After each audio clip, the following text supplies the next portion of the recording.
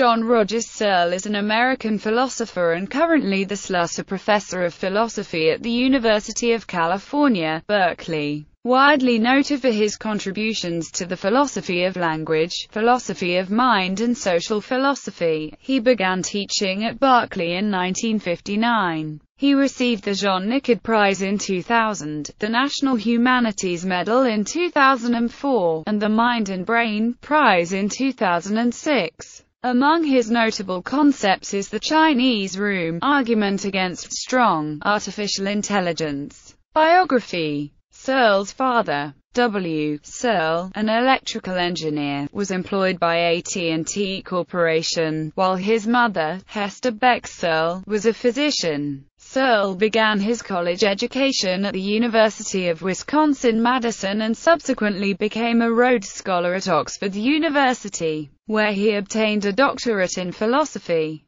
Politics. While an undergraduate at the University of Wisconsin, Searle was the Secretary of Students against Joseph McCarthy. McCarthy was then the junior senator from Wisconsin. In 1959, Searle began to teach at Berkeley and was the first tenured professor to join the 1964-5 free speech movement.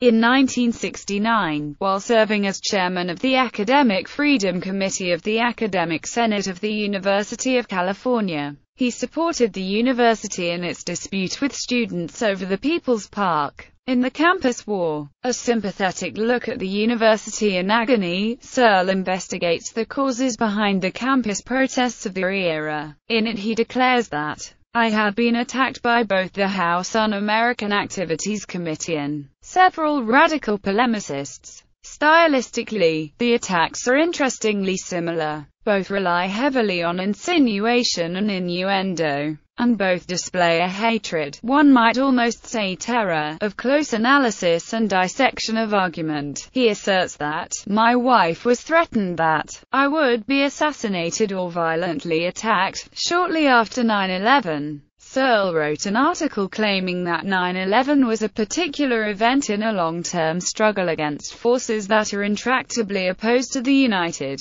States, and signaled support for a more aggressive neoconservative interventionist foreign policy. He called for the realization that the U.S. is in a more or less permanent state of war with these forces. Moreover, a probable course of action would be to deny terrorists the use of foreign territory from which to stage their attacks." Finally, he alluded to the long-term nature of the conflict and blamed the attacks on the lack of American resolve to deal forcefully with America's enemies. Over the past several decades,